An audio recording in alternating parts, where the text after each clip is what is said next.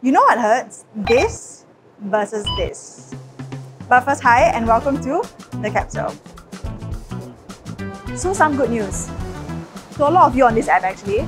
Transport Minister Chee Hong Tat said that the Public Transport Council is considering extending the concession period for graduating students. What that means is that this group won't have to pay for adult fees immediately, unlike me, an adult. This will benefit secondary school students going to Polytechnic or ITE, as well as ITE students going to Polytechnic. Because if you see, when I use the LTA fare calculator, my fare is this. Unlike my intern who gets this.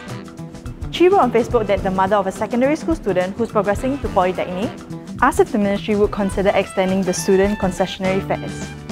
A feedback he's also received from other students and parents. But yeah, okay, bye. I'll just go back to paying adult fees.